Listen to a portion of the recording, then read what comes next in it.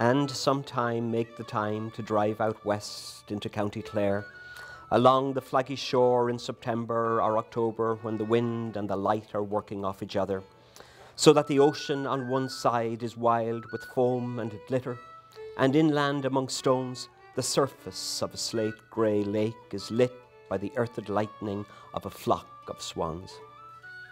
Their feathers ruffed and ruffling, white on white, their fully grown, headstrong-looking heads tucked or cresting or busy underwater. Useless to think you'll park and capture it more thoroughly. You are neither here nor there. A hurry through which known and strange things pass as big soft buffetings come at the car sideways and catch the heart off guard and blow it open.